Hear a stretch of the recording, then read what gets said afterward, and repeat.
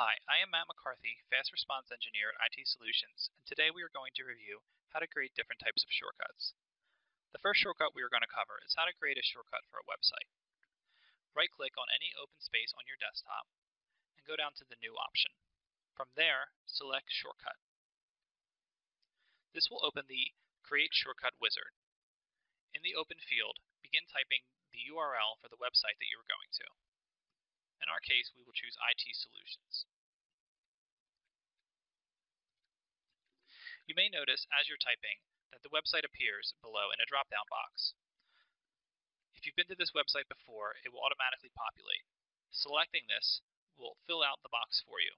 Once complete, click Next. The next option is typing in a name for your shortcut. Since this shortcut will bring us to IT Solutions, we'll call it IT Solutions. Once the name is in the shortcut, click Finish. And as you can see, the shortcut appears on the desktop. The next shortcut that we're going to cover is how to create a shortcut for a folder. The first step is to navigate to the folder that you would like to create a shortcut for. Once you're in the correct location, right-click on the folder and go to the Send To option. You will see an option that will say Desktop Create Shortcut. Select this option, and you will notice that the shortcut appears in the next available space on your desktop. The next topic we're going to cover is how to create a shortcut for a file or application.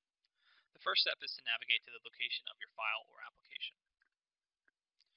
In our case, we're going to use this NearCloud text document.